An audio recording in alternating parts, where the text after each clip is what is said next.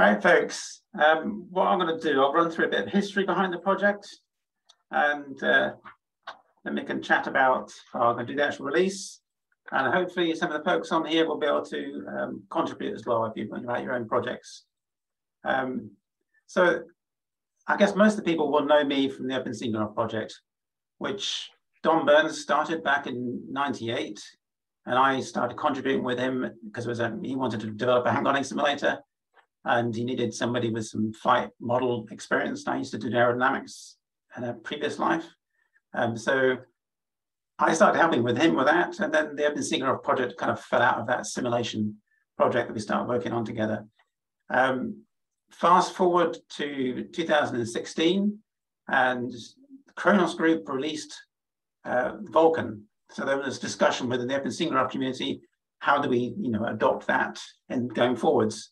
And I thought about it deeply, whether you port the VulkanSceneGraph to the VulkanSceneGraph to Vulkan, or to go the separate route of actually get a new project. And my real motivation for going for a separate project was the observation that with the VulkanSceneGraph, so half the actual time in a frame might be taken up by the CPU overhead of the VulkanSceneGraph itself, and then half with the OpenGL, which is also quite CPU heavy. And if we were to kind of make the OpenGL side, replace it with Vulkan, and that say gets 5 times faster because of the much lower CPU overhead, we'll only actually see a performance improvement by 70%. We wouldn't get a doubling in performance, even despite something the API being 5 times faster. You're not going to get that performance improvement.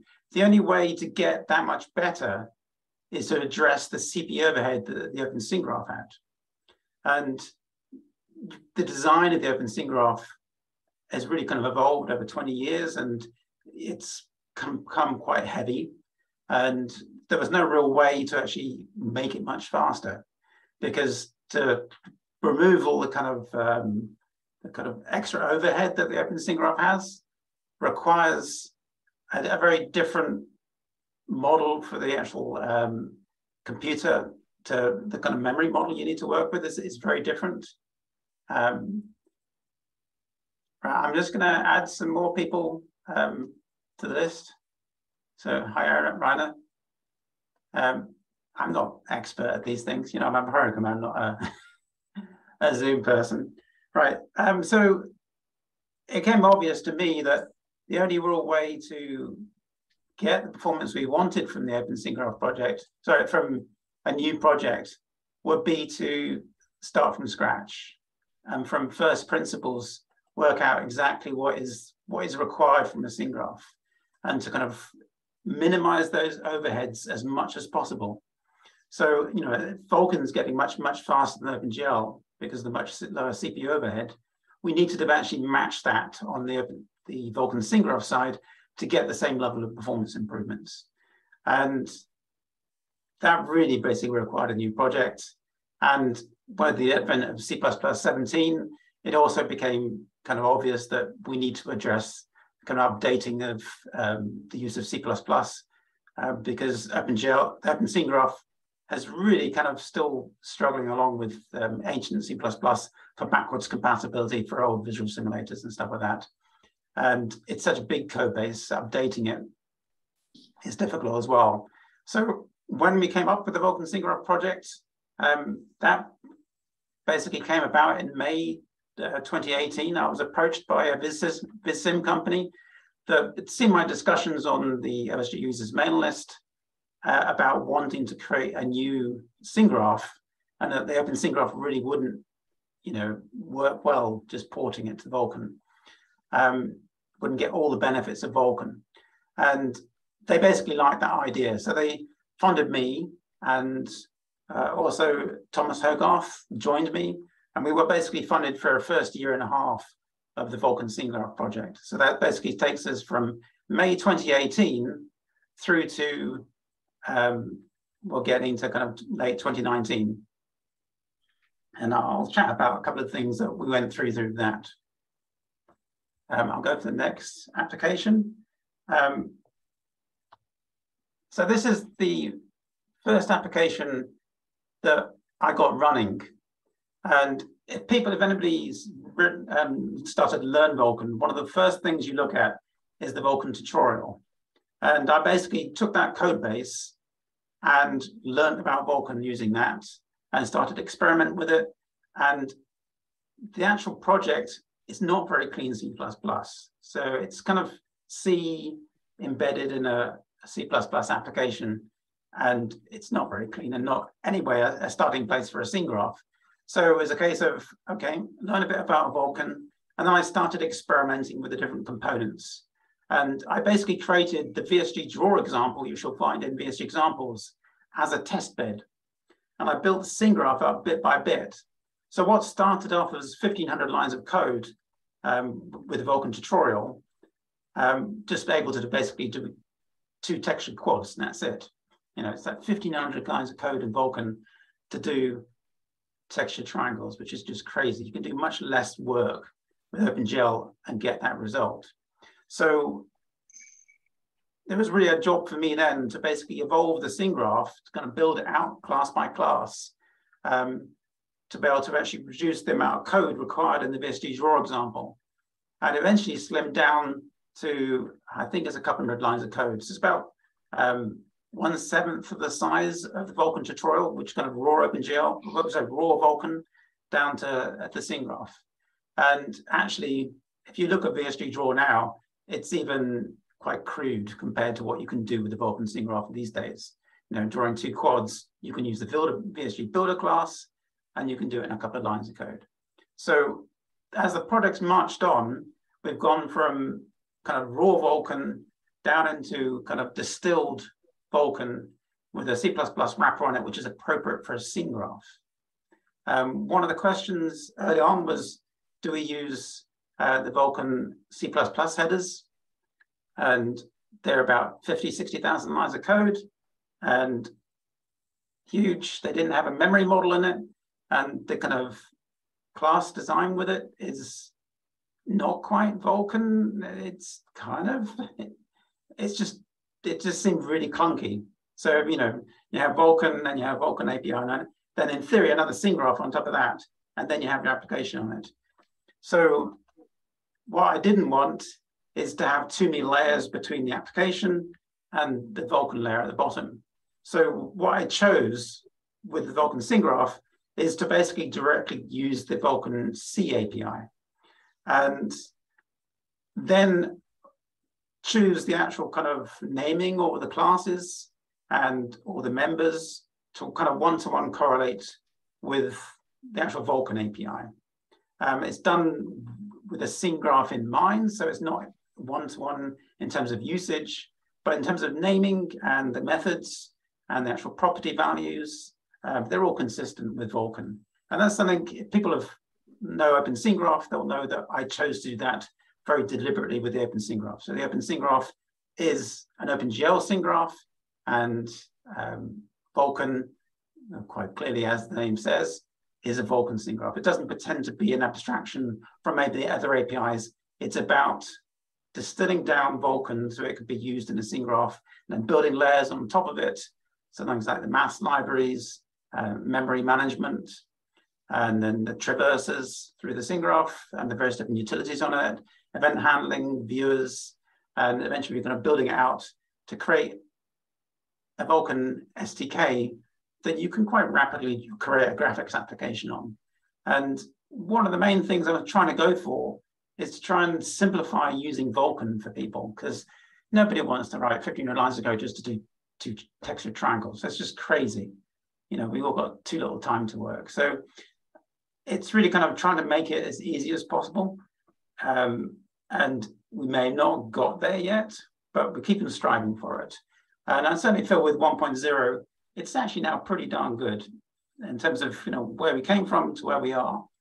And it's still a case of improving on it. You know, once we get to 1.0, that's not the road stopped. We're going to continue marching on. I'll go through another couple of examples of what's actually moved on to.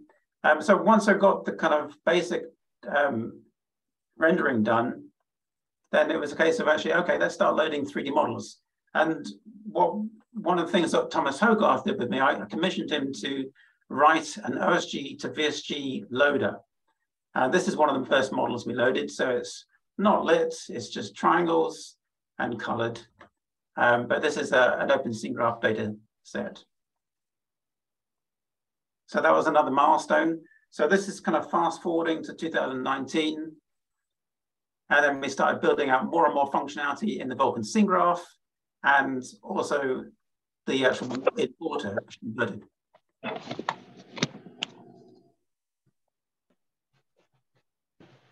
So everyone should actually recognize this if they're an VulkanSceneGraph user. This is the landing zone at the bottom of Ed Levin Park in California. Now this is quite near to Don Burns' local site, and this is actually the model he created for his flight simulator. So this is now rendered in the VulkanSceneGraph. So we're implementing things like trees, with the billboarding and things like that. Still very basic functionality, but slowly building out the VulkanSceneGraph to match some of the features that the VulkanSceneGraph has. Because it's quite a good benchmark. It's a mature, industry proven scene graph. If you can start chasing those functionality down, then we know that we're going to end up roughly in the right place that we need it to be.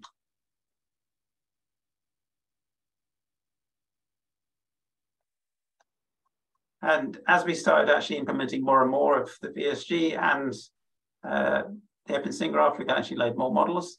Now this is an Umeå city open flight model from Umeå in northern Sweden. And I actually, early on in the VulkanSceneGraph project, I went to work with them up in Umeå. And this was covered in snow when I was down there. In terms of the VulkanSceneGraph project, I used this model for performance testing. And we're able to quite quickly get the VulkanSceneGraph working 5 times faster on this data set than the VulkanSceneGraph is able to work. And it's on the same hardware. So the difference is that the VulkanSceneGraph combination with OpenGL has such a high CPU overhead, it doesn't matter how fast your graphics is, you're going to be CPU limited. But with the VulkanSceneGraph, I've taken a lot of effort to keep the objects very small, remove as many decision if statements within the actual traversal to avoid stalling the CPU. And by really taking care of that, the actual cold traversals and general traversals can be up to 10 times faster than the VulkanSceneGraph to doing the same thing. So it's quite possible to actually make significant performance gains without having to worry about threading, just blitz the data at the scene graph and then send it down to the graphics hardware. And at this stage of the project, like 2019, I'd make a modification and then optimize things on the VulkanSceneGraph side to optimize the data representation in Vulkan and on the CPU side. And I was just getting more and more performance. I couldn't seem to hit the bottlenecks on the actual graphics hardware. It's just, there seemed to be so much capacity in modern hardware that the VulkanSceneGraph just wasn't utilizing because it was CPU limited. So it's quite it's quite an exciting point. There's a whole point of doing this new scene graph was to improve the performance. This is another test data set that comes in from, this one is actually one that a member of the VulkanSceneGraph community come in from the OpenMW world. He used this as a test data set. This data set was running at 50 hertz on my machine with the VulkanSceneGraph. I got it running at 2,300 hertz with the VulkanSceneGraph. Exactly the same data, exactly the same visuals, but over 20 times faster. So, that's an extreme example where the VulkanSceneGraph wasn't really handling this data set at all well. It's a synthetic data set. It's just seemed to be designed for making the VulkanSceneGraph fall to its knees. But the VulkanSceneGraph, doesn't mind actually 60 hertz, 600 hertz. It's like it just handles it without breaking a sweat. So where the VulkanSceneGraph side, you might be hitting frame rate call times maybe of 6, 10, 15 milliseconds. the VulkanSceneGraph would often be like 1 or 2 milliseconds working on the same data set, and sometimes sub 1 millisecond for the record traversal. So in that period, I was, we were making sure we could load the OpenSceneGraph models and represent them reasonably, but also kind of, it was a good way to actually benchmark the VulkanSceneGraph and making sure that I was going in the right direction.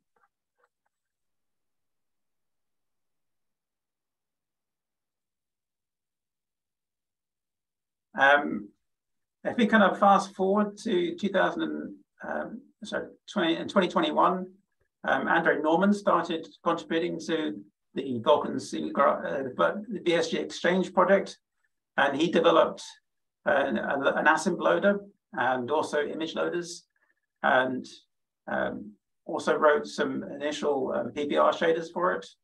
And so this is an example of a PBR model, physics-based rendering with it from the GLTF dataset.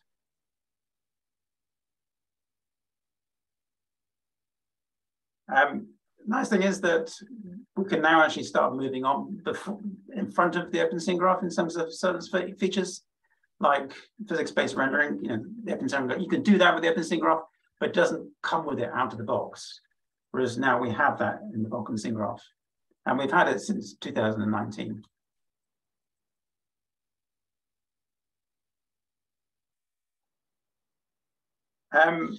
Another big thing that happened in 2021 was that I started working for 6 months with the rival, and we were able to, so basically I worked 3 days a week with the rival, and I was helping them basically develop visual simulation software to help them do their robot training with AI models, and also help during the actual process of just developing actual manufacturing hardware and testing all of the robotics behind that.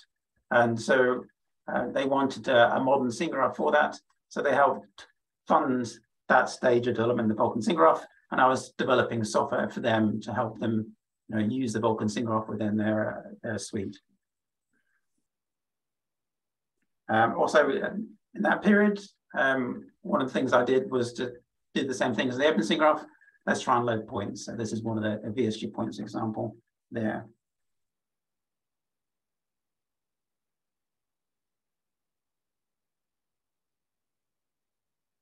All right, I'm going to leave those examples right now, and I'm going to crack a beer open, and I recommend everyone does the same.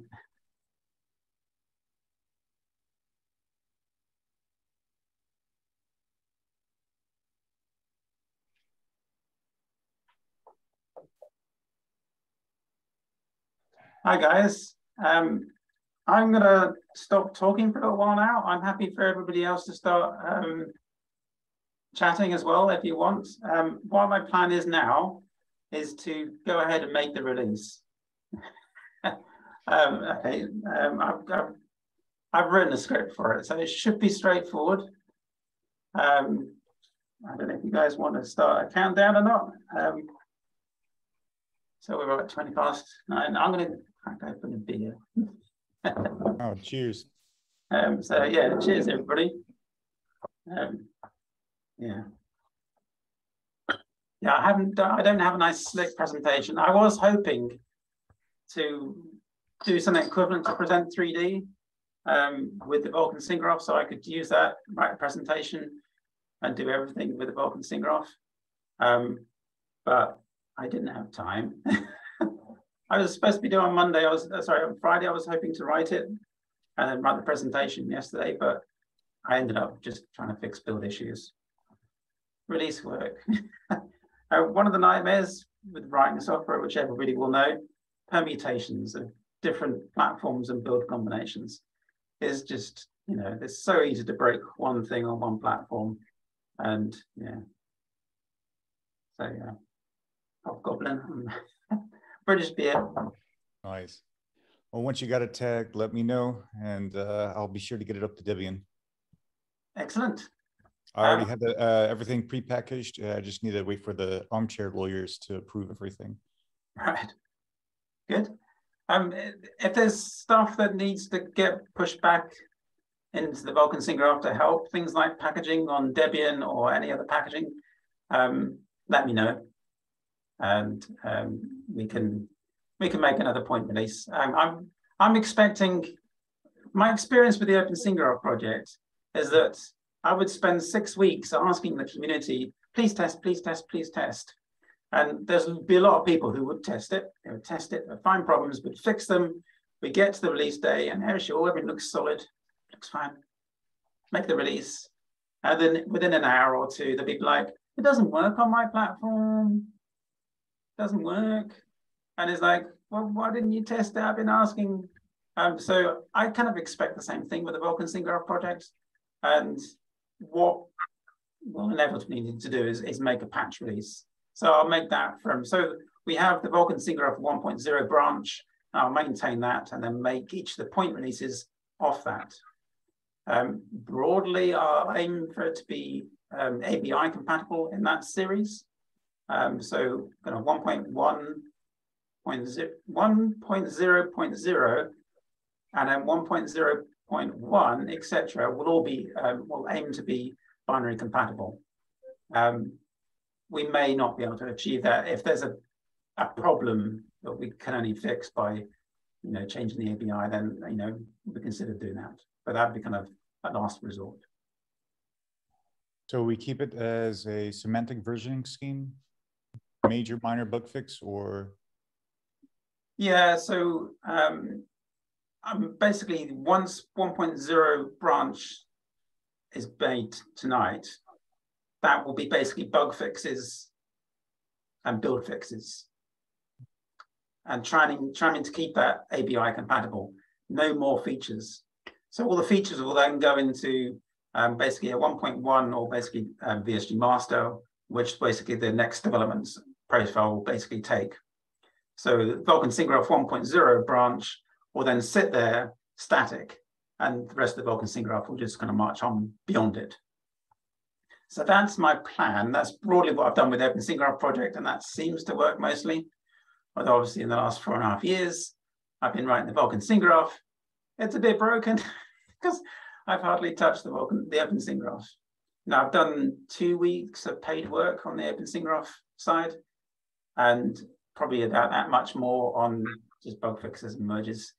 So probably only a month's work on the OpenSceneGraph work in 4.5 years. And yeah, that sucks for the OpenSceneGraph community. But yeah, I don't recommend people write SceneGraphs. It's hard work. It's a huge amount of work. So yeah, I've been working a lot of hours in the last 4.5 years. And yeah, so once 1.0 is out, my plan is to, eventually have some more time for the OpenSceneGraph, but not immediately. I need to rest. And I've got client work that's kind of backed up. So I will do all that work as well. Right, I'm going to go for it. So I'll find the right console. Tim Moore's joining us. Hi, Tim. So we have about 10, 12 of us on now.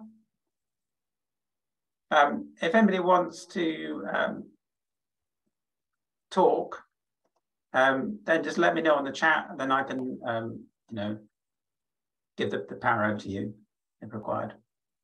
Okay, I'm going to share the screen now, and we can all watch me make mistakes.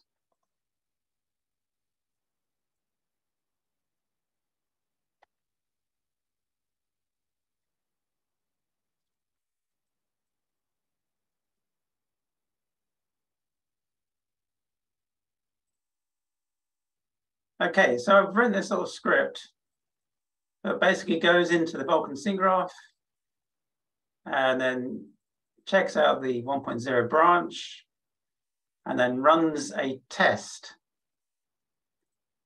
And I've typed it in wrong.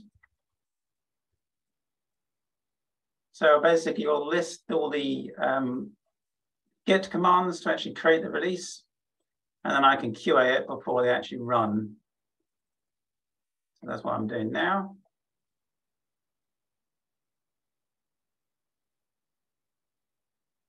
This is the important line. Hopefully everybody can read it.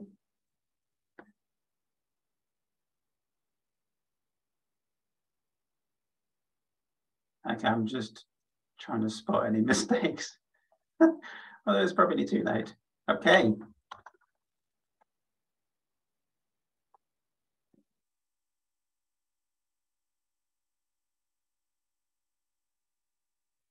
It's done. Okay. VulkanSceneGraph 1.0, Vulkan VSG Exchange 1.0, and VSG Examples 1.0 should now be available to go everybody on GitHub. Ooh, congrats. Thank you. I'm just needing to check check everything's there. Yay. There we go. I think it should be there now. Tags. All right, I can see 1.0 for the VSG. Let's have a look at VSG Exchange. I've got what VSG Exchange 1.0.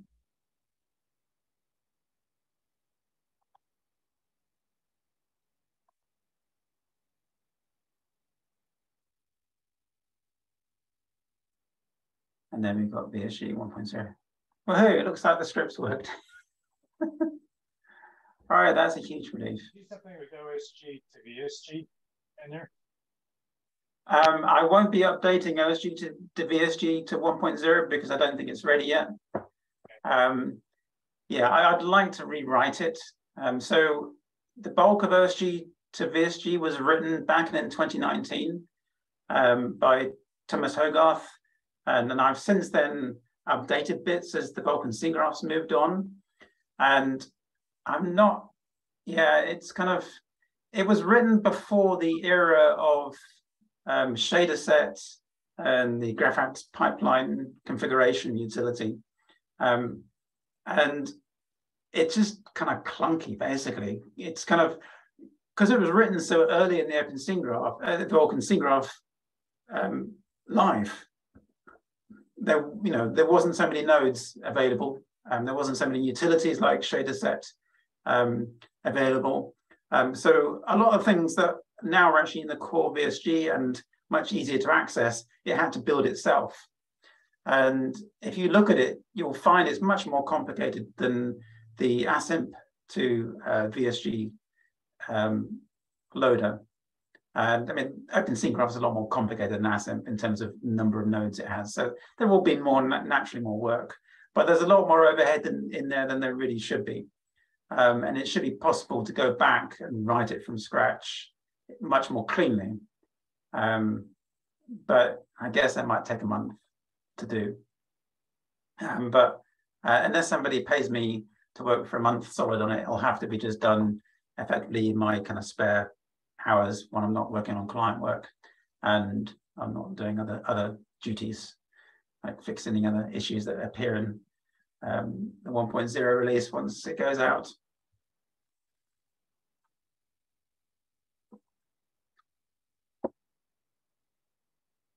Okay, I'm going to present one more little bit before I start encouraging you guys to start chatting about your own use of the VulkanSceneGraph and your own works or anything else you want to announce.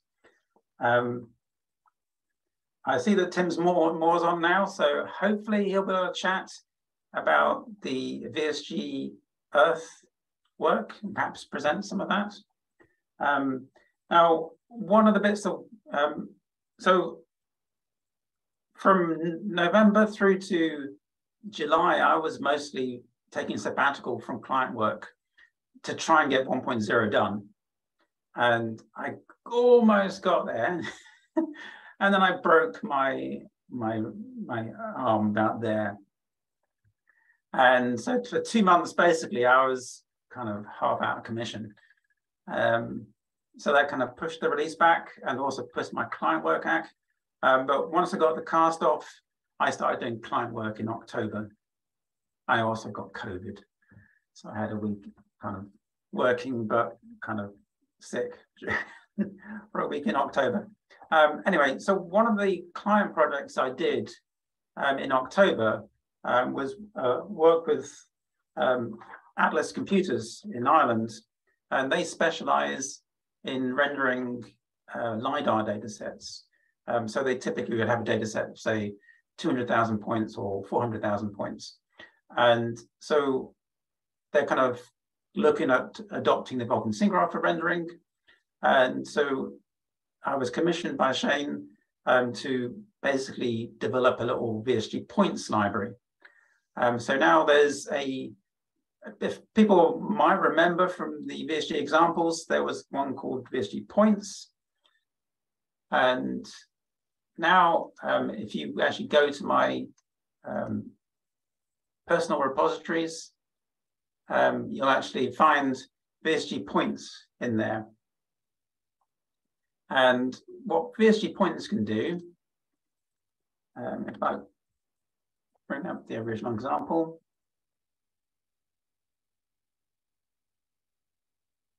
So the original example could render, say, 10,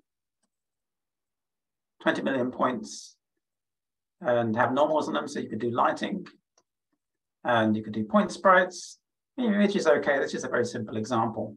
But if you want to deal with data sets when you're trying to deal with, say, 400,000 points, you get problems with trying to fit that amount of data, X, Y, Z, normal on a color for 400 million points becomes a bit of a challenge because it doesn't fit on the actual graphics hardware.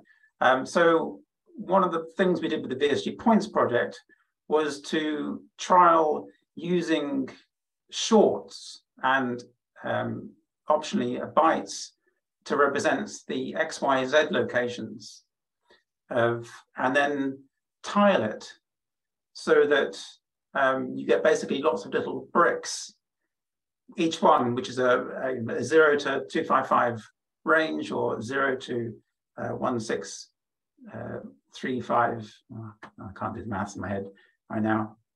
2 to the power of 16. So you can have these bricks with lots of little points within them. And if you arrange, say, 1,000 or 10,000 of these bricks, you can actually reduce the precision you need to represent the points in your system. And you can reduce the amount of footprint on the actual graphics card down to a quarter. And by doing that, you don't have to actually sample anymore. You can just render every single point in your data set. So here we go. And modern computers. This is all running on an AMD 5700G kind of mid to high range CPU from AMD with onboard graphics. And I'm rendering at 1320 or by 1800 pixels. So it's quite a high display. And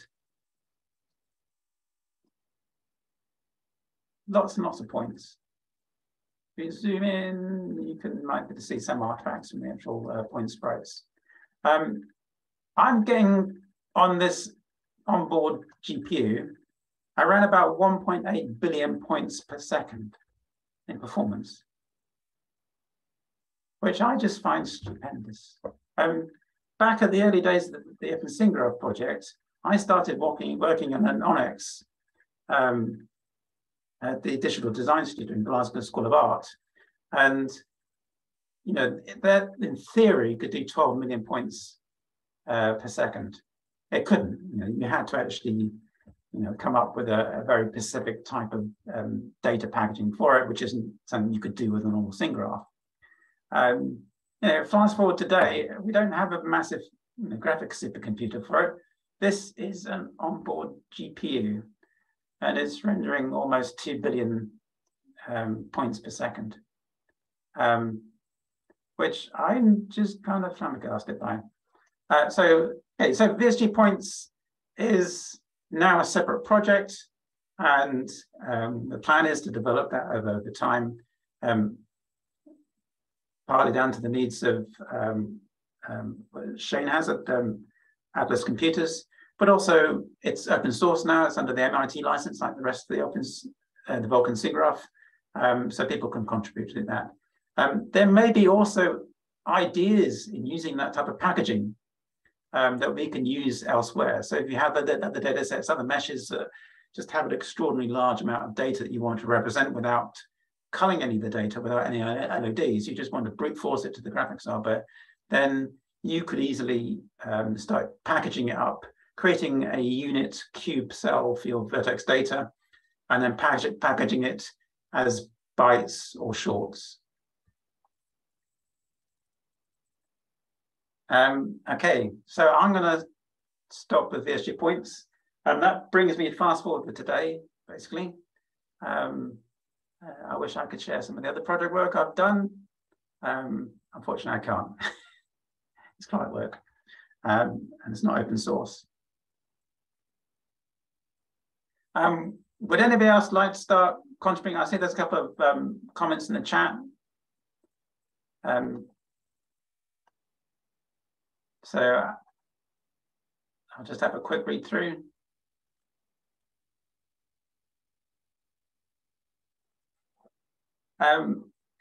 Questions. I'm not sure how good I'll be at using questions. My brain's a bit, I don't know. Everyone knows what's making releases like. Your brain starts oozing out your ear and stuff like that. So you try and think about all the different permutations and things. In terms of Lamut's question about Blender 3.0, I haven't tinkered with Blender, or not for about 15 years. So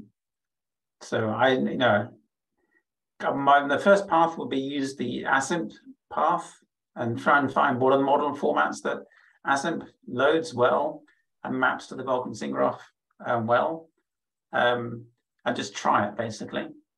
And if you can load them directly just by loading your files and linking to VSG Exchange, or you can use VSG-Conv as Gareth is suggesting, and you can convert them to .vsgb and then load them. In general, in development work, it's dead easy, just a link to the VSG Exchange library and load it up. So most of the VSG examples, or a lot of the VSG examples do that. And should be straightforward for folks. The VSG Exchange, I'll try and put yeah, I can't remember the link to VSG points. Let's see if I can look it up.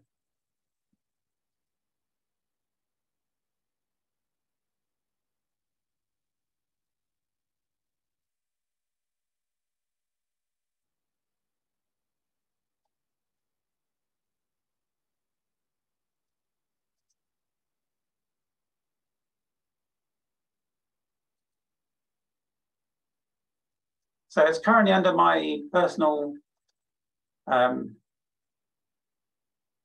account. So Robert Osfield, VSG points. I'll stick that into the chat. No, it's very early days on that. So there's basically a week's work. And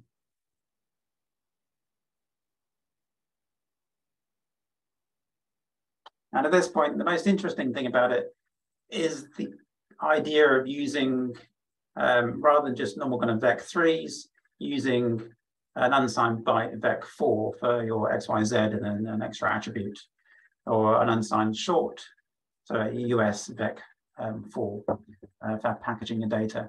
And then use the model view matrix to scale a unit cube, because when you read those unsigned bytes or unsigned shorts, you read them as a 0 to 1 float.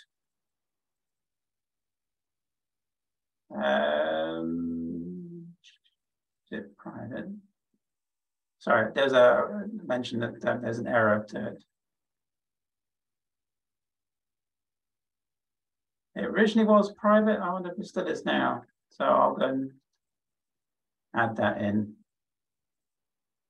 if it is private.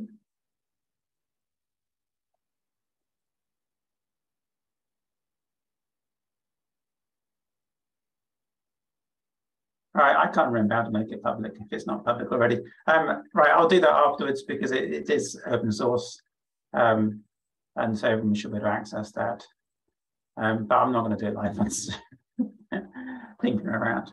Right, does anybody else want to take the floor this evening?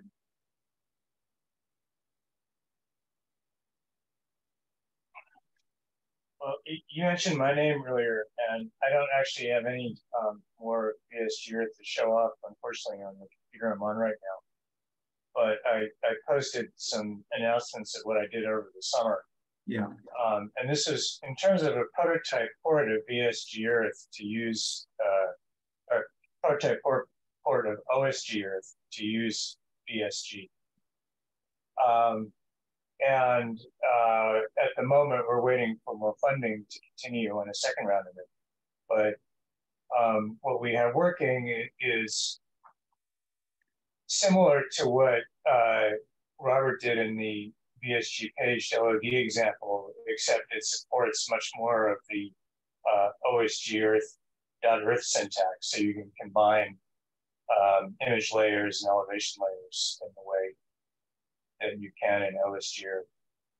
And the approach I used was not to try to rewrite the graphics code within OSG Earth, which is an enormous application at this point, but use OSG Earth as a data source and then parse the elevation data and image data supplied by all its layers into a VSG scene graph and basically a paged LOD kind of scheme. And it has worked out pretty well in terms of effort of development and all that.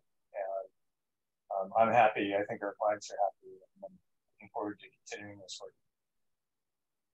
So long term, do you think that will continue with the kind of dual approach, OSGS for data representation and loading, and then VulkanSceneGraph for rendering? Well, I think that makes sense. I mean, there's just so much code there to develop to interface with the different GIS formats that OSG supports and the image sources and then all the projects they're doing. I don't think it really has any performance implications to do it that way. The data's got to come from someplace. And, you know, in OSG Earth, they have a kind of different terrain engine style. It's quite different from the paged LOD approach in VulkanSceneGraph and in VSG. But that's okay. You can still just get the data out of the layers, which are different abstraction. Yeah. And the lower level graphics data structures that would go into either VulkanSceneGraph or VSG. So we'll see. You know, it's one of these things where if we had to rewrite it from the ground up, we'd never do it. So we've got to start someplace, and it's you know a nice barrier there. How many lines of code is OSGS? Well, here I can go look and get back to you on that.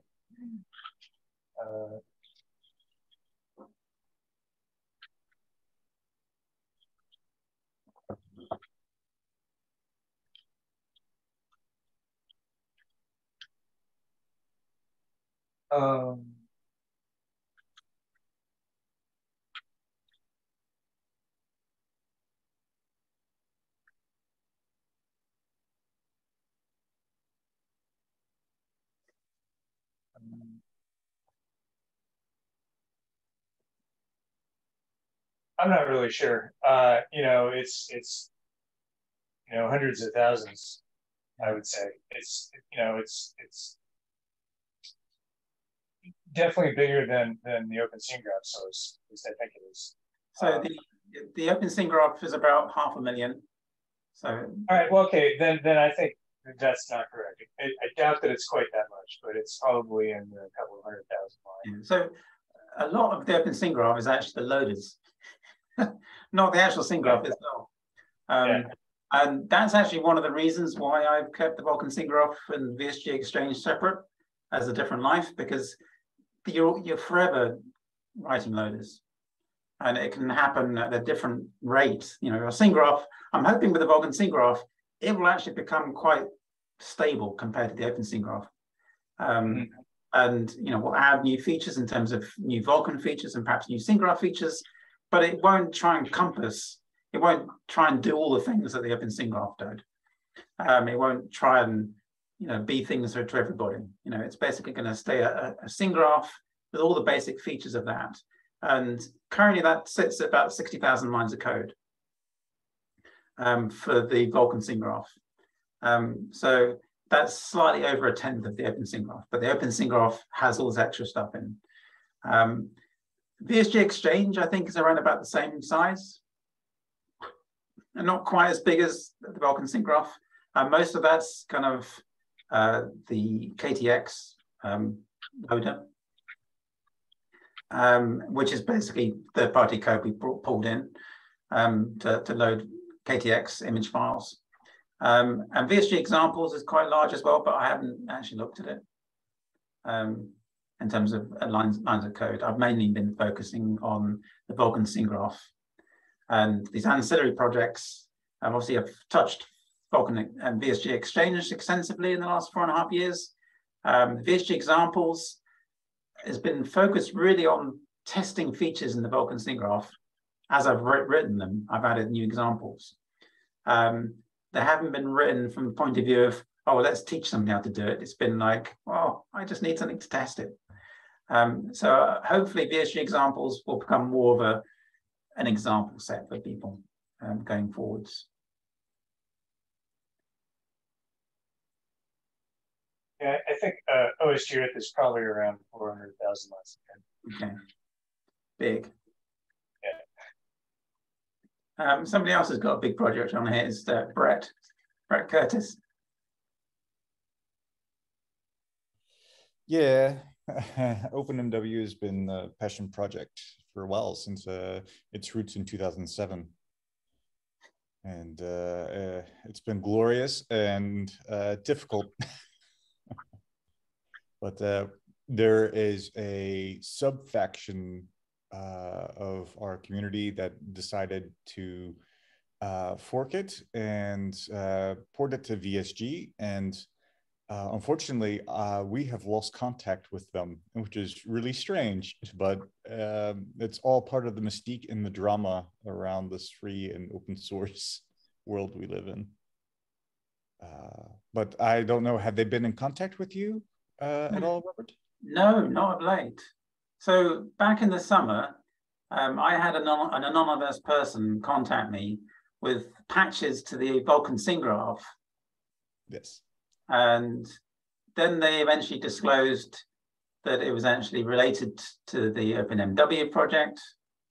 And it wasn't going to be just basically, it was a paid for development, I think. And they weren't going to go public with it until we went to VSG 1.0. And that was in the summer, but VSG 1.0 was obviously slipped. Yeah, as software projects do. Marketing deadlines. So I was in contact with that developer a lot in August and September, but not much since. Not perhaps even the kind of end of August, and then not much since. So I don't know what's happened to that. So yeah, so there is a VulkanSceneGraph port of OpenMW that's sitting there hanging, and I presume you got you as a product lead now, you've got to decide. You've got OpenMW based on the OpenSceneGraph to get to 1.0. Yeah, at some point, the interesting thing about that is that this individual has done a fantastical amount of work. I mean, not just in terms of trying to do a one-for-one port of what we already have, but also adding additional features that are really only feasible in Vulkan. And it's just very strange how that has turned out. But the idea is that we will eventually transition over to using VSG, but that really is dependent on the future of OSG. If OSG is going to be maintenance only, then that makes it very clear to us where we should be shifting our focus. Yeah. Yeah. So for the last 4.5 years, you've probably been aware that the VulkanSceneGraph, in all intents and purposes, is in maintenance mode. And you know, when in the spring, when I started talking to my client who funded the first 1.5 years of the VulkanSceneGraph project, I kind of, at that point, tried to put the VulkanSceneGraph into a state that was stable. So I kind of focused on just kind of stability. That was 3.6.5. And then, you know, with the hope that, well, it's a stable enough now and people won't want to push it too hard and give me some time to go away from it, and then I can come back. Now, it's, you know, we were hoping that we might be able to get VSG 1.0 out after a couple of years. But that hasn't happened. It turns out writing a scene graph is a lot more work, even when you've written one before. So yeah, so it's taken us 4.5 years. And my plan is to go back and do some more maintenance in the VulkanSceneGraph. And I think there is probably a Zoom call for the VulkanSceneGraph community to figure out the path we take. And you know, there's certain things as the product lead I can see as being necessary, but obviously we need to figure out how we actually maintain it going forwards. But I don't think as a base, it makes much sense to really push the functionality in it. It may even make sense to start making the VulkanSceneGraph adopt certain features from the VulkanSceneGraph. So I was been developing the VulkanSceneGraph for almost 2 decades. And it was getting to a point that I couldn't really do a lot of the things I wanted to do because of backwards compatibility. And that's one of the advantages with going fresh with the VulkanSceneGraph is like, that's it, everything, build everything up from the ground up. Everything can be focused on performance and mapping Vulkan efficiently to get the best out of Vulkan. And Vulkan exists to get the best out of Harper. And that's what you're trying to do in the end. Get the best out of your CPU and your GPU, get as much throughput as possible. And so that just changes the way you think about things. So, but there's certain things I've done in the VulkanSceneGraph, like the VSG allocator, which handles block allocation of SceneGraph objects like data and nodes, so that all the nodes are kind of in the VulkanSceneGraph will be allocated into blocks of, by default, it'll be like 16 megabytes blocks be allocated. And then within that block, you'll only get objects going or nodes going into that block. And then the next block along will just only get data objects. So when you're traversing the SceneGraph in memory, the nodes tend to be, they will all be in the same block in memory. So when you're pulling those nodes from the SceneGraph, so you traverse through the SceneGraph, culling nodes as you go through, you have to read the bounding sphere and the pointers as you traverse through the SceneGraph, and that's a memory access. So as you traverse through the SceneGraph, trying to cull as much as you can, you basically having to read from memory all the time. And the more disjoint the memory is across that those nodes are stored in memory, the more cache misses you have. The more cache misses you have, the slower your traversal will be. And so taking a real focus in on, you know, compacting the nodes, which I did with the VulkanSceneGraph, and avoiding if statements is how I basically got that times improvement in traversal speed. And the other thing with the allocator is that it helps just pack things together. So as you traverse through the SceneGraph, you won't be bouncing around in memory so much. You should get less cache misses, and that should help the cull traversal and the draw traversal be faster. So there's things like that which we potentially could add back into, we could backport to the VulkanSceneGraph that could be quite beneficial. The threading support using C++10's threading potentially could just get rid of open threads. And you know, open threads, is there for historical reasons. You know, we needed a cross-platform threading library back in 2001 to be able to do the same thing as, you know, having a multi-pipe Onyx system where you have multiple CPUs and multi GPUs. You need threading. And then, you know, back in 2001, there wasn't any C++ threading library. There was pthreads that only existed on Unix systems, and then you had Windows threads. So OpenThreads was written by Sean Spicer when he was working at Magic Earth. When they ported from Performer to the VulkanSceneGraph to the OpenSceneGraph, he developed OpenThreads and donated it. And so we adopted that and maintained it. Then, unfortunately, Sean disappeared off from into management, and I had to maintain OpenThreads from there onwards. And the same happened to Producer. It's there really just for backwards compatibility now. If we, you know, for say OpenSceneGraph 3.8, we could say, oh, we'll just adopt C++ 10. But for 3.6, it's going to be very few changes, just compile changes, make sure it's compiling on latest systems. That's it. New features, making decisions like things like VSG allocator and threading, adopting things like that. Do you adopt them? And there's other classes like the maths libraries in the VSG are much closer to GLSL by a decision of mine was quite early on, was that try and make everything as close to GLSL as possible. So, but changing the maths library within the OpenSceneGraph could be a significant task. You know, so there's decisions, you know, you can kind of figure out which ones are the most benefit. I think VSG allocator, porting that to the OpenSceneGraph would probably be a sensible thing to try and do. And the threading, it won't give any new features, it just gets rid of a dependency. So that's kind of, yeah, so basically just choose what features, but I wouldn't suggest trying to push the performance of OpenSceneGraph too much, because it's just hiding onto nothing. What you really need to do is to, you know, if you want performance, you care about performance in your application, you need to start and use the VulkanSceneGraph. You know, it's just so much more, it's so much easier to get a good performing application with the VulkanSceneGraph because of the lower CPU overheads.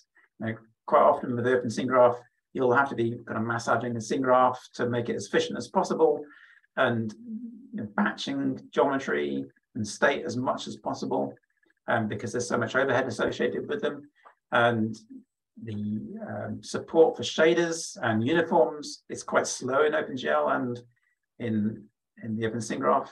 And doing these things in the VulkanSceneGraph is just really efficient, you know, because you're using Vulkan, and it's a different model, but there's just so much more performance there.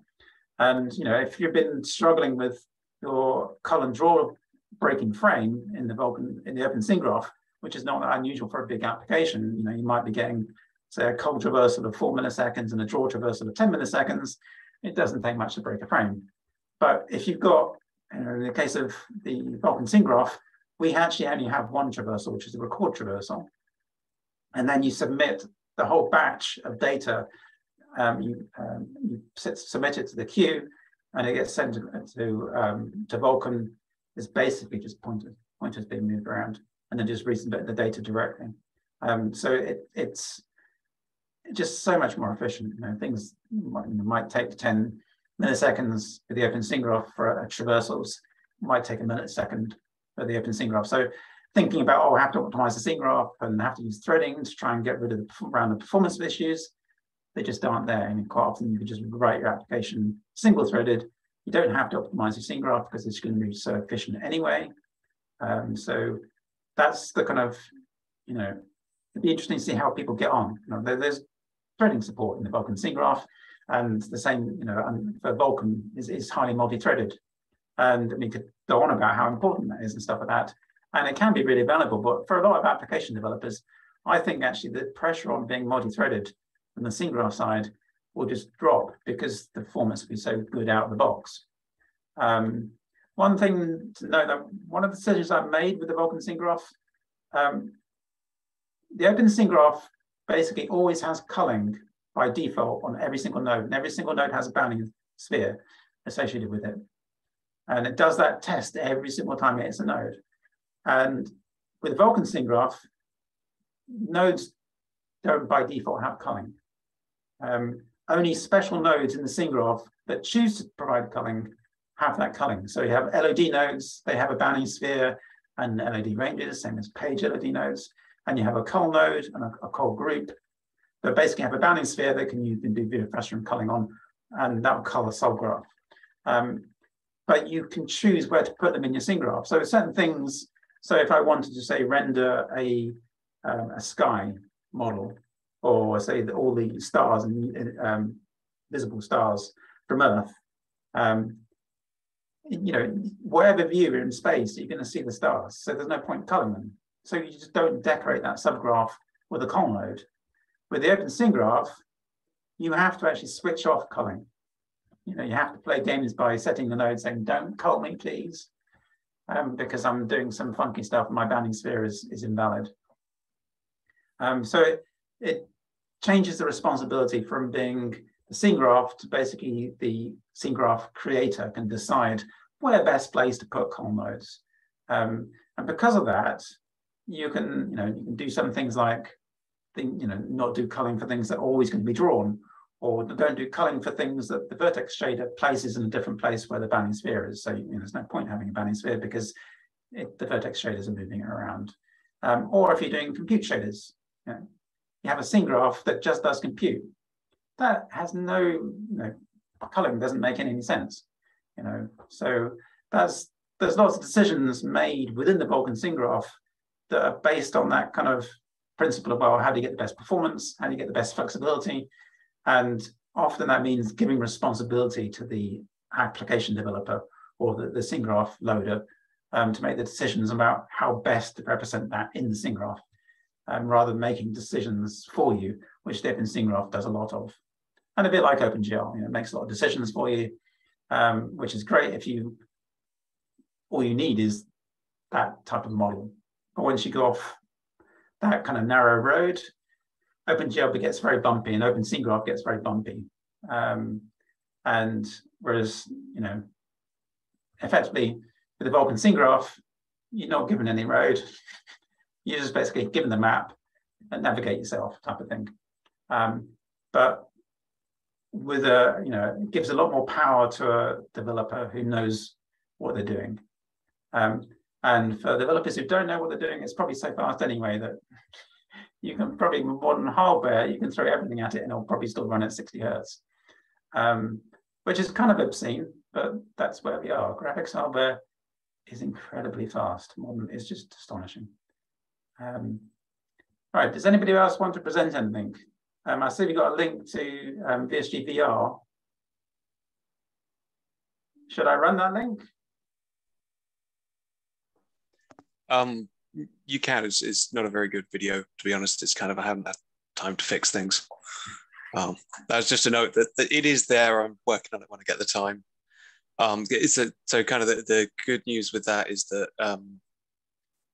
if someone does want to integrate VSG with things like OpenXR and other Vulkan-based interfaces and things, I had very little trouble other than learning how OpenXR works, and kind of the VSG side of it was fairly straightforward to get that running in a VR headset. Okay, getting a nice into it is good. Yeah, sure.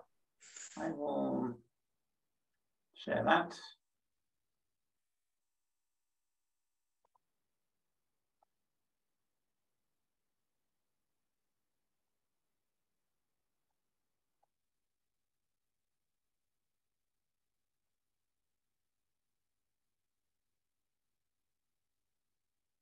Okay, hopefully people can see the video running.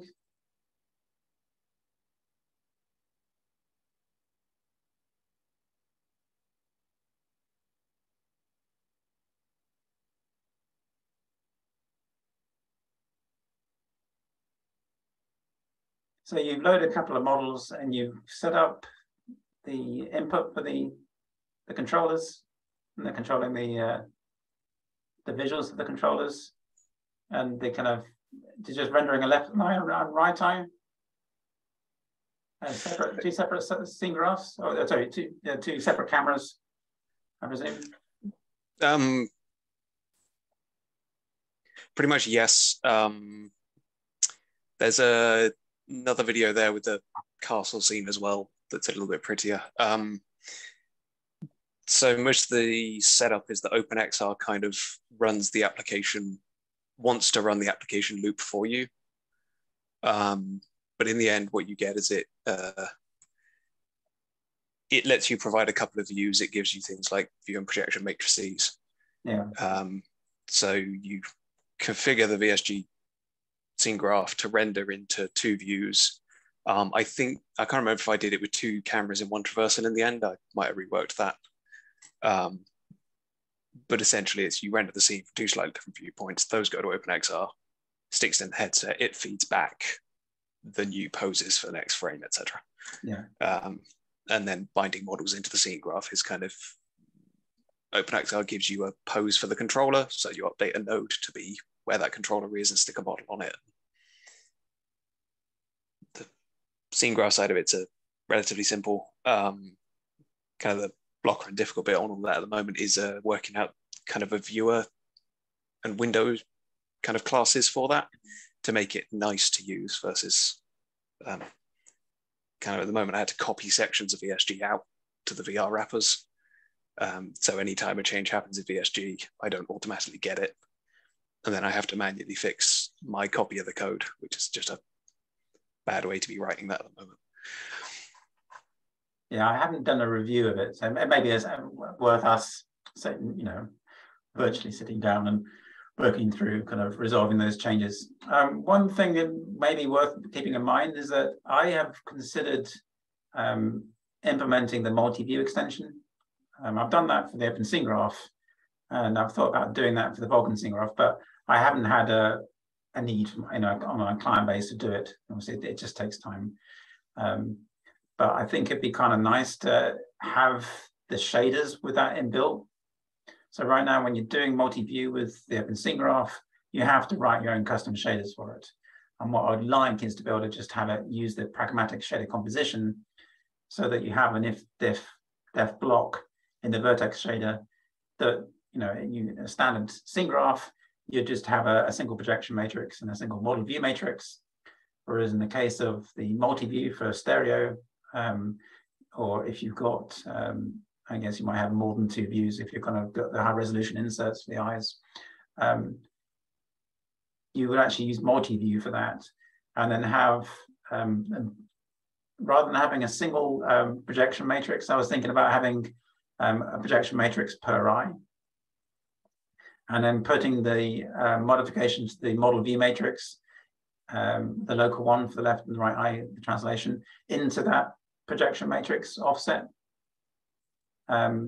So you basically, I would change the projection matrix from being a push constant to a uniform, but a projection matrix doesn't change that very often in the scene graph. So having it as a uniform wouldn't be expensive, and that would give us that ability potentially to quite easily take all the existing shaders and just have them work in stereo with multi-view. Right now, I presume you're not playing with shaders, you're just rendering a scene graph. Yeah, it's basically just making a camera with the matrices that OpenXR gives us. Kind of the only issues is that OpenXR has a lot of control, so it directly gives you a projection matrix and a view matrix. Yeah. It may be for one combined view, it might be two eyes in most cases, it could be 3 or 4 depending on the OpenXR driver. It supports things like Android tablets doing AR and things as well. So there's a lot of possibilities in that stuff. Yeah, there's some quite novel devices out there as well, which kind of the holodecks type stuff, which can render many views, which we might want to implement at some. Does anybody else want to make any comments?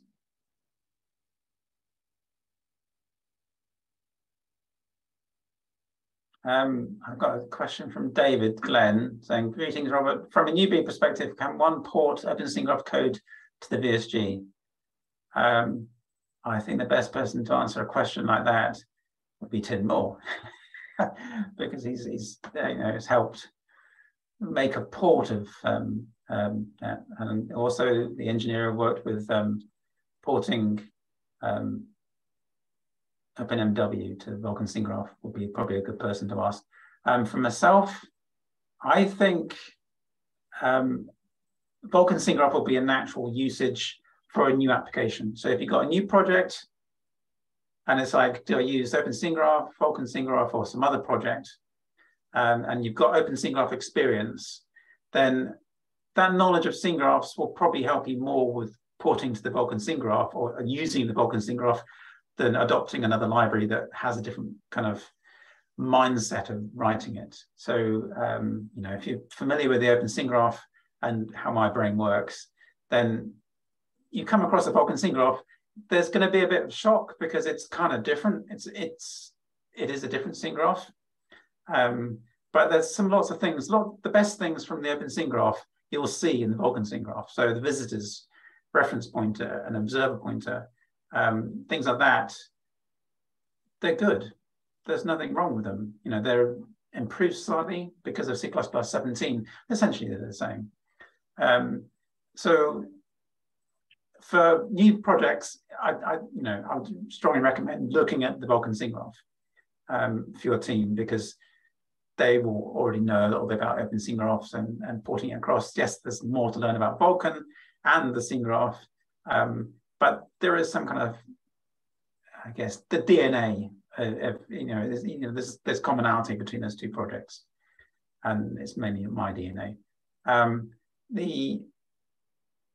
Taking an existing OpenSceneGraph application and porting it to VulkanSceneGraph gives you a dilemma. Do you do it from scratch? Do you just basically, like, I'm just going to replace all the OpenSceneGraph stuff with VulkanSceneGraph and just ditch the OpenSceneGraph work? In some ways you end up with a better application, but there's a period when you don't have anything working, which isn't good. The other approach would be to kind of try and abstract away from the SceneGraph side of things. But personally, I wouldn't recommend that, because that's just having a SceneGraph API which abstracts from the graphics API. So you've got then another layer of abstraction on top of the two SceneGraphs. And the two SceneGraphs are quite different. OpenGL and Vulkan are very different. And because OpenSceneGraph is very closely associated with OpenGL, and VulkanSceneGraph is very closely associated with Vulkan, and Vulkan and OpenGL are basically water and oil, they don't mix. There's a few overlaps, like GLSL is an overlap, and the concept of uniforms and vertex arrays, they're common between the two. But with they're quite different. How you do state is going to be different. If your SceneGraph application uses a lot of shaders already and lots of uniforms, then they may port across more readily to the VulkanSceneGraph. And one thing with Vulkan is that it's pure shaders. There's no fixed function pipeline. The VulkanSceneGraph provides the concept of a shader set, which is and kind of pre-built shaders that can provide lighting and texturing for you. So it gets some way towards having a fixed function pipeline. So you can use pragmatic shader composition to switch on how many shaders you're using and how many lights you're using, which is kind of similar to OpenGL modes. And pragmatic shader composition is something that's in the VulkanSceneGraph and the OpenSceneGraph. Basically, I wrote it when I was working on the OpenSceneGraph, and it's one of those things that wasn't broken. It's one of my better ideas, so I ported that across the VulkanSceneGraph. The only difference in those two implementation is with the OpenSceneGraph, you can inject you can inject like values and functions in the actual defines you define, whereas the VulkanSceneGraph, it's just a toggle. It's like define or not defined. I've just kept it simple, and there's enough complexity going on that I just wanted to have them map to the equivalent to OpenGL modes, so you can switch on and off. What if you're going to tackle a project? I think the first thing to do is, just start with some prototype projects and just experiment without any OpenGL and without OpenSceneGraph. Just try and get some models loaded up. So you could use the OSG2 VSG loader on some of your existing models, copy it across to the SceneGraph, the VulkanSceneGraph as data across, and then try it with VSG Viewer, or try and write some application code that just allows your team just to get familiar with how you do traversals, how you load data, how you modify data with the VulkanSceneGraph. And once they've just written some brief prototype applications that do a little bit of what your main application does, but kind of tests out the kind of key features of your main application, then your team will then have an idea of, okay, how does it port? And when you do port across, you might choose to do something quite different. There's new opportunities with the VulkanSceneGraph. You have compute and graphics under the same umbrella. You have mesh shaders, you have ray tracing. There's lots of different possibilities of solving problems that you don't have in the OpenGL OpenSceneGraph world. So when you update your application, you may choose to kind of embrace these new realms of graphics. It's not just like, oh, I'll have a one-to-one mapping of OpenSceneGraph to VulkanSceneGraph, but actually kind of learn a bit about VulkanSceneGraph, learn a bit about Vulkan, learn about some of the possibilities it introduces, and then start porting across. Now, if you've got a big application, it's quite overwhelming, but it might be that you can choose parts of that application and then just port them across. It is possible to have the two in one application, and it's even possible to render in OpenGL and OpenSceneGraph to an image in memory, so a frame buffer object, and then use that frame buffer object on the Vulkan side, and the other way around. So you could render to a frame buffer object essentially in Vulkan, and then you copy that data into the OpenGL side, and then there's OpenGL extensions to synchronizing the two.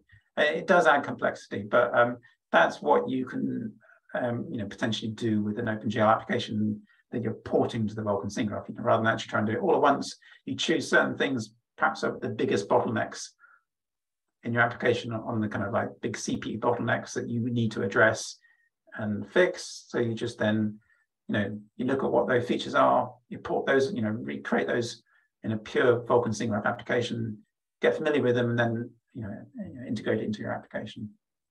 But it's certainly daunting. I wouldn't, you can talk to myself. There's other engineers like Tim Moore who are available for doing consulting to chat to see how about going about it. And kind of 10 years time, VulkanSceneGraph is going to be pretty mature. And the OpenSceneGraph, it will see updates in that period, but it's not going to suddenly become a new great SceneGraph. It's had its 20 years in the limelight. So, I would certainly start thinking about porting it at some point. And how you do that, you can either talk to myself and we can talk about consulting on it, or talk to somebody like Tim, or just join the community and ask questions. How do I do this? And over time, I expect we to get more experience as a community about how we port OpenSceneGraph applications to the VulkanSceneGraph. Projects like the VSG OpenMW project, that is an example that potentially it's open source. So potentially OpenSceneGraph developers can actually look at the two projects, the OpenSceneGraph version and the VulkanSceneGraph one, and see, how these things are done. And it might take 6 months to redo it and stuff like that. It depends on the complexity of your application. Okay, is there any more questions? We've been chatting now. Just a quick comment on what you said, Robert. I agree with everything Robert just said. That an that a port will probably end up being something like a different application. However, at the very lowest level, I found using VulkanSceneGraph data structures within the new app was fine, both on the math level. If you already have code that does math using the VulkanSceneGraph math functions and libraries, just use it and use the result at the end. It's fine. And the other thing is that VulkanSceneGraph images are fine as a sort of common currency and application. If your app creates images in a complicated way, you can keep them as OSG images up to the end and then load them as VSG data and textures when you need to. It's just something I found doing the VSG report. That's my comment. Yeah, I guess another thing I would like to add, if you've got a team thinking about porting, I was actually quite a jaded developer back in kind of 2017, 2018. I've been working on the VulkanSceneGraph professionally for 17 years already, and I've been working on it for a year and a half before that, before I went professional and set up business back in 2001. You're working as a developer for many years on the same thing, or and a big project. It's tough, physically and mentally. Just there's lots of legwork you have to go through. With the VulkanSceneGraph, I was able to actually learn C++ 17 and use it on a real project to actually learn it properly and adopt things in a more modern way and try and make code as expressive as possible. And that's one of the nice things about C++ 17 onwards, is there is lots of things you can do, even the simple things like a for loop. You can iterate through a container without using iterators. It's just like small things like that. Auto is another thing that actually just cleans code up. And with the VSG, when you don't do a new and delete with the VSG, you don't do a new VSG group. What you do is a VSG group create, and that creates the object on the heap, actually allocated within one of these blocks for efficiency purposes, and then it passes back a reference pointer. So rather than passing back a C pointer that you could possibly leak accidentally, and then you have to cast it to a particular type, like a reference pointer, you need to make sure the two are matched up. You could leak memory otherwise. And when you're actually using just VSG group create, it passes back a reference pointer to the group. So you can use auto group is equal to group create. And it becomes much easier. Just, you don't have to think about memory management anymore. The OSG had reference pointers and stuff like that. And it did help these things a lot. But when it becomes so expressive to do things and just, less code to just do the same thing, it becomes much more, it becomes much more fun to write the code.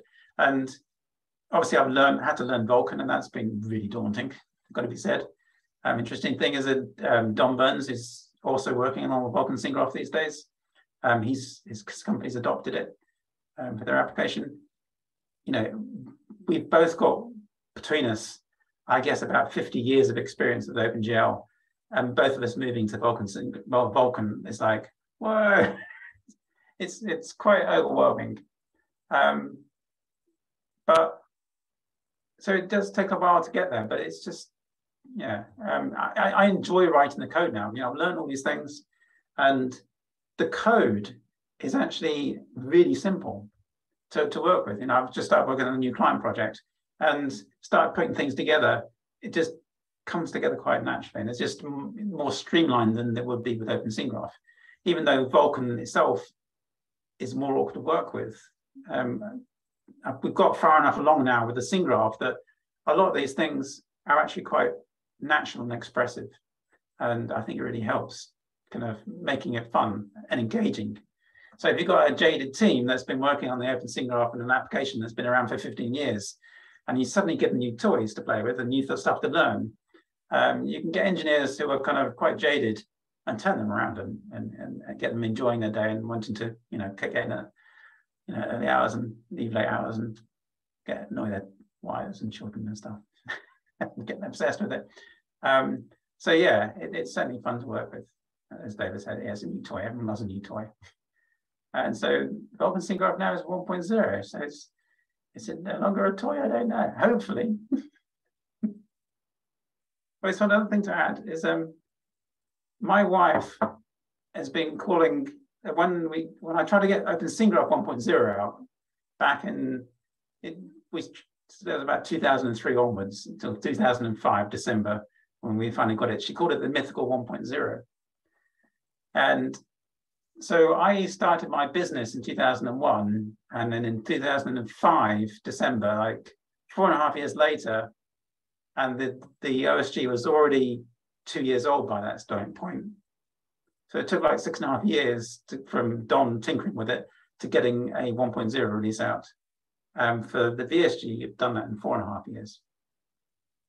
And the VulkanSceneGraph 1.0 is probably equivalent to OpenSceneGraph 2.0 in terms of its feature availability, like having shaders. Actually, the VSG's got pragmatic shader composition, which is a 3.0, OpenGL 3.0 feature. So there's lots of things, and the serialization in the VulkanSceneGraph is just better than it is in the OpenSceneGraph.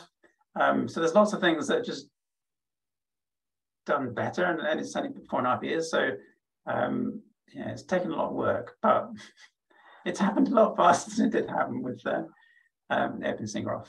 And there's also been, for the last 2 years, I guess, there's been commercial applications using the VulkanSceneGraph.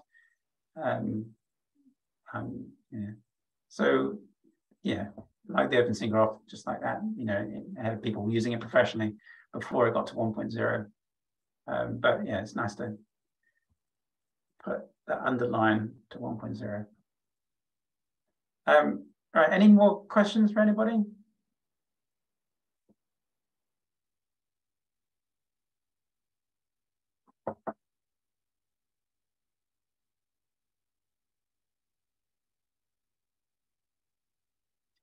David's just mentioned about Performer. I've got, I will share a screen. I've had Performer Town on my machine, and we're able to render it with the OpenSceneGraph, and then you can render it with the OpenSceneGraph. You can work with the OSG. So I'll say it works.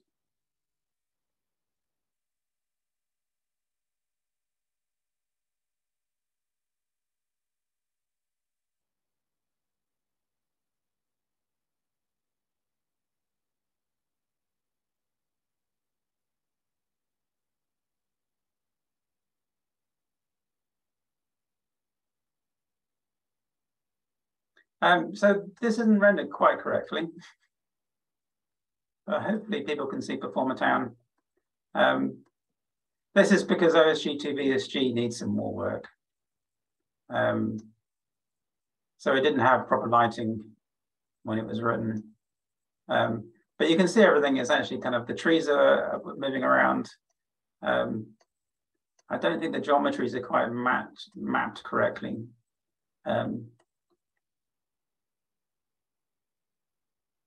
So this model was originally an open flight and then into Performer.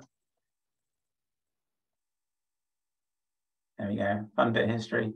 Doesn't look as good as it looks in the OSG. I run it with the OSG, what it should look like.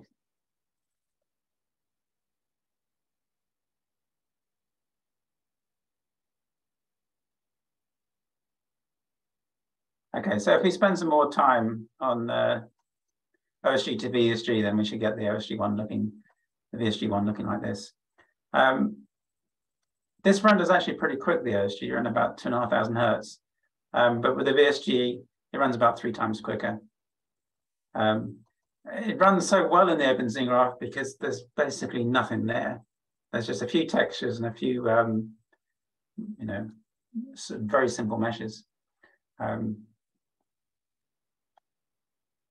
The VulkanSceneGraph tends to be much faster the more complicated the scene you have.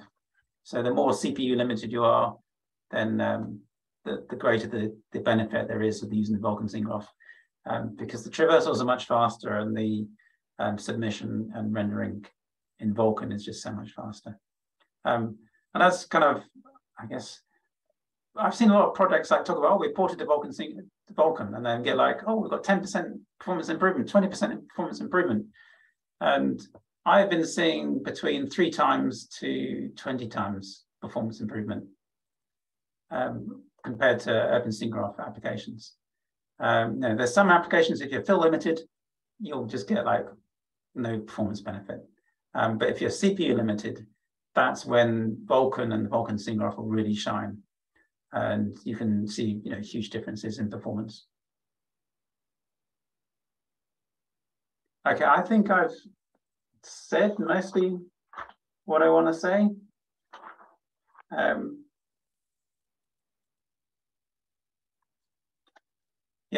So the next, I don't really have any roadmap for beyond 1.0.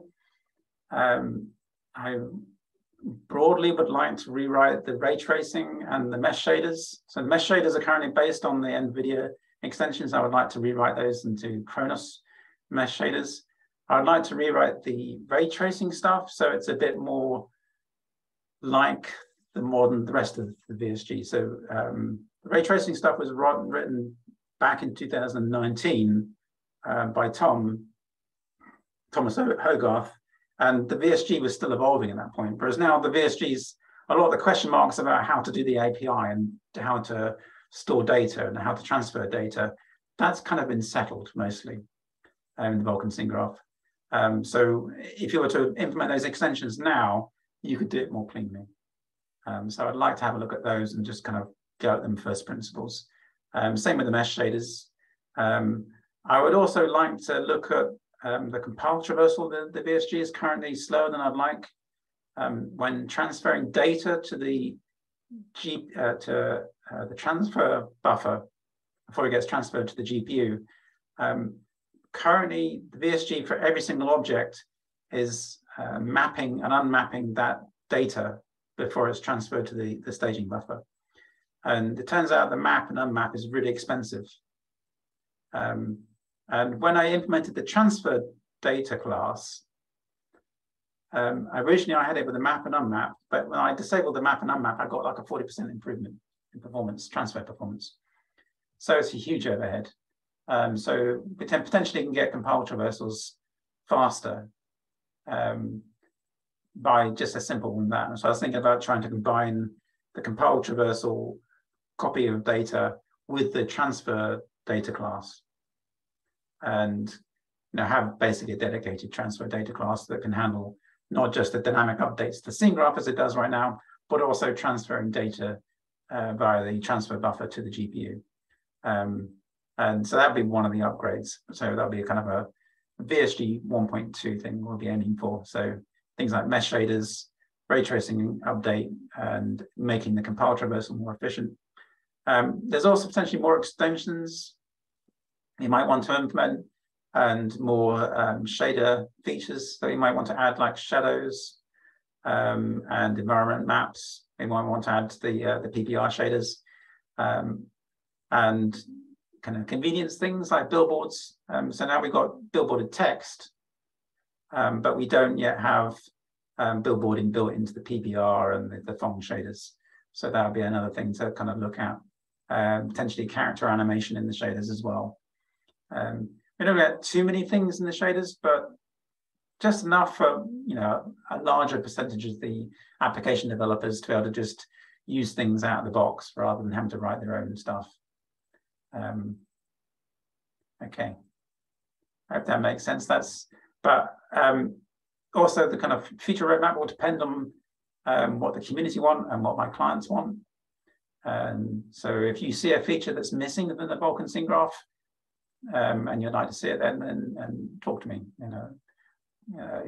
Quite a few chunks, probably about a third of the VulkanSceneGraph was paid for by clients in terms of the time put into it, and then the rest has been me using the funding I brought in from client work to basically just go off and write the rest of the SceneGraph. And that's kind of model I've worked for the last 20 years with OpenSceneGraph and the VulkanSceneGraph, so I kind of expect that to continue. On the OpenSceneGraph side, I think there's much more work to be done on making a better mapping between the OpenSceneGraph and the VulkanSceneGraph, and making it so that it's got all the features that you want to use. As Tim has mentioned, there's a number of those already, and you can map them quite efficiently. But it'd be nice to do that, resolve even more of those kind of how you glue the two together issues. Now, it would be nice if a company's going to be doing all that work to help fund me or other engineers to help do that. And so I think that'd be a big area for future development, to make sure OSG to VSG is really solid, and potentially start cherry picking the really good features from the VulkanSceneGraph that can be backported to the OpenSceneGraph. Would be another interesting thing to look at. And then there's a whole suite of different add-on libraries that you can add on to the VulkanSceneGraph to do different features like animation libraries, physics, integration with Python, Lua, and you can come up with a huge long laundry list of features that people want. For the core SceneGraph, I think it's pretty decent already. So certainly good enough for people to start playing with and pushing ahead. I mean, some people have been playing with it for 3 years, even when it wasn't quite ready to play with. So that's the way projects work. And projects need that. By testing software with real world applications is when you find out the problems in them, and then you can resolve them. And that's how I'd like to continue with the VulkanSceneGraph. All right, I'm going to wrap up now, unless anybody wants to present anything or ask any more questions. Is there anything else? All right. I will say good night to you all. Good midday if you're up in the States. All right. Thanks a lot, Robert. That's great. Okay. Thanks for all the contributors over the last 4.5 years. It's really made a big difference to the project, and the funders as well. Without them, we wouldn't have this project to play with. Right. Thanks, Robert. Okay. Thank you. Bye-bye. Oh, we've got a dog there. Yeah, my dog's not in here. All right, I'll say good night, everybody.